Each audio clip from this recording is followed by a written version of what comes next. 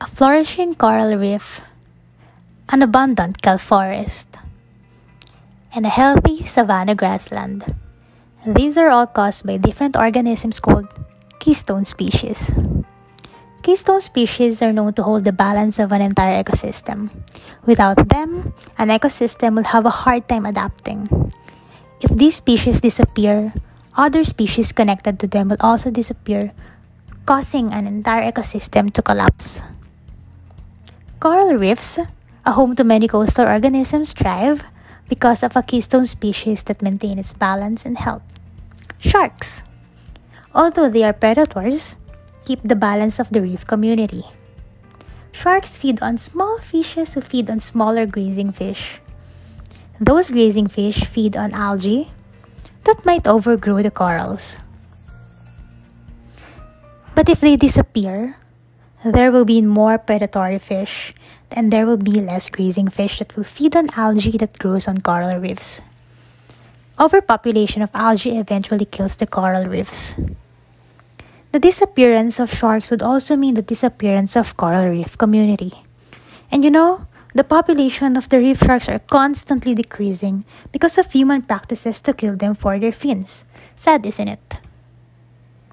A kelp forest, just like the terrestrial forest you often see, provide food and shelter to many organisms. Chilling on top of these are sea otters. Sea otters may look vulnerable for their adorable way of grooming themselves, but they hold a vital part in maintaining the balance of the kelp forest. Sea otters' favorite meal are sea urchins. Sea urchins, on the other hand, feed on the stems of the kelps.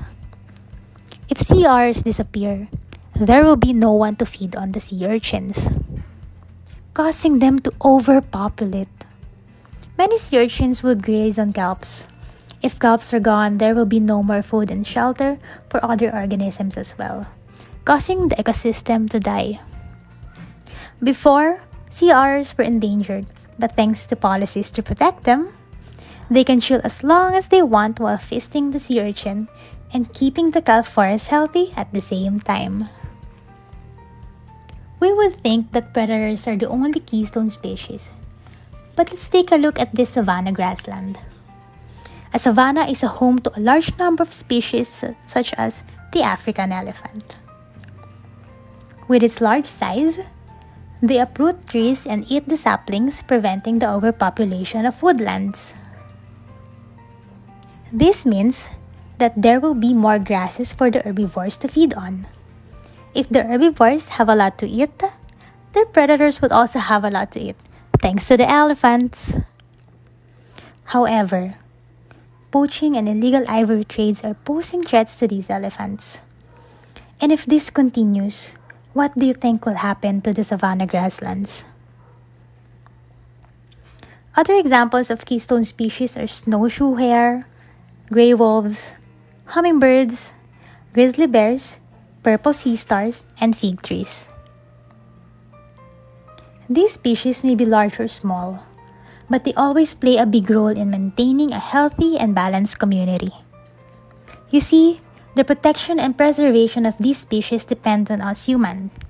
So the question is, are we keystone species?